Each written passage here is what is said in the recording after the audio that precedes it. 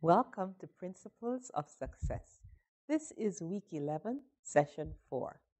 This course is a part of Malku Institute of Technology's Leadership Series. Our companion text is See You at the Top by Zig Ziglar. Welcome to week 11, session 4. Today we continue working on segment 7, which is entitled Desire.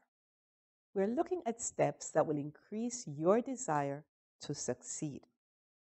Strive continually to achieve, activate, nurture, and maintain the kind of desire that will make you a winner. For successful people, intense, burning desire is a habit, a way of life, and a deliberate course of action. In any worthwhile endeavor, or ultimate victory goes to the individual with the most desire. I invite you to watch a video entitled Your Dreams Are Not Negotiable.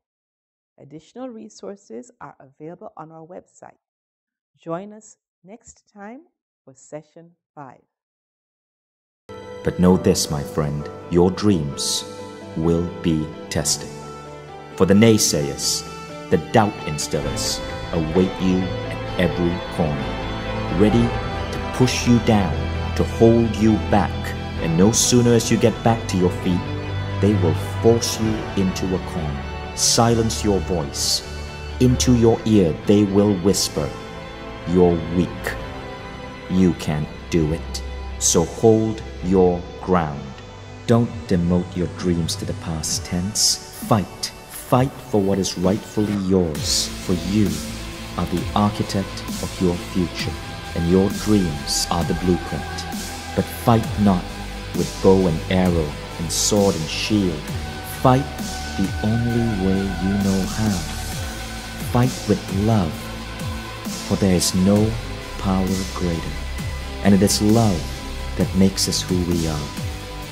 So should our eyes meet amidst the chaos and confusion, allow yourself to shine. For when I see you smile from beyond the ruins, you give me permission to believe that I too can dream. So be my muse, and I will be your performer.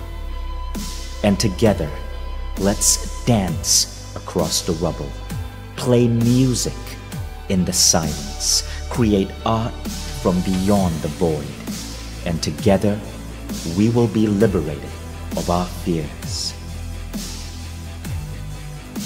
Your dreams are not to be trifled with. It is a contract you have signed, and it is not negotiable. To dream is your birthright. Live, love, dream.